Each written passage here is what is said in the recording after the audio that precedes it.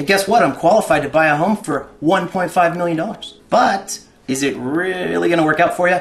Affordability versus what you actually qualify for are two different things. Take it from a lender.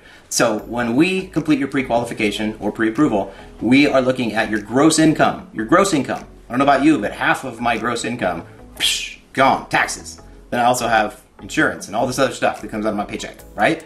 So when you're planning to buy a home, plan it out in such a way, and if you're dealing with me, we've already done this, but you're going to talk to your lender and they're going to talk about what your affordability range is. It may be different from the range that you qualify for, okay?